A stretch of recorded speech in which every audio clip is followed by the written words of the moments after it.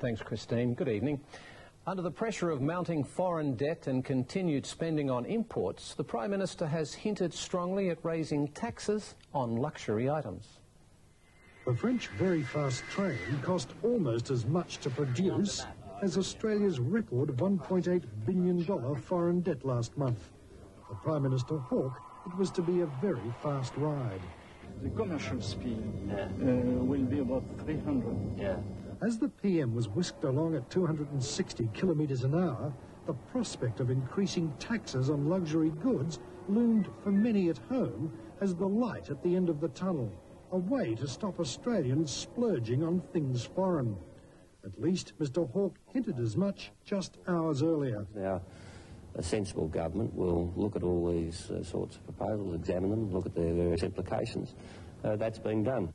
So what to do about things foreign? Should we stop buying them, or should we, as Mr Hawke hints from Paris, consider a tax on so-called luxury goods? But most of all, is there anything that you and I, can do about Australia's worsening balance of payments deficit? Professor Fred Gruen is a former director of the Economic Policy Research Unit at the ANU. Professor Gruen, there were editorials today calling for us to change our ways. I guess the question is, change what? Now, you can try and do it by jawboning people and saying they should save the tax cuts, or you can try and reduce their incomes by higher interest payments, or you can do it in any of a large number of ways. And basically, the government is trying to do it in a combination of ways. But it doesn't seem to be working, does it? The government has done quite a bit, and it's quite possible that the things are working, but that we can't see them as yet. Is it simply a case of not buying things foreign, as it were? Well, it's not just a question of not buying things foreign. It's also necessary that we save somewhat more. Save in the bank?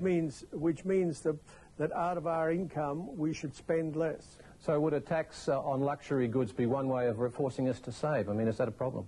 Well, it's one thing that you could do. I think on balance it's not going to do very much, but it could just add a little bit to it.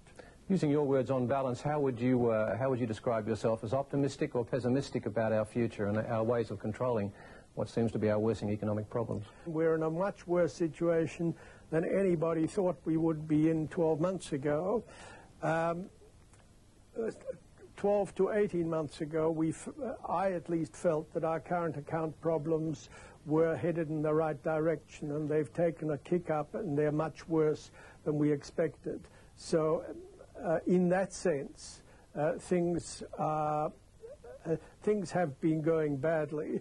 My impression is that we are now on the turning point, and that from now on I would expect that news would start to get better on both spending and on current account deficits, but that may not happen for another 2 or 3 months. Professor Gruen, let's hope you're right, and thanks for your time. Good.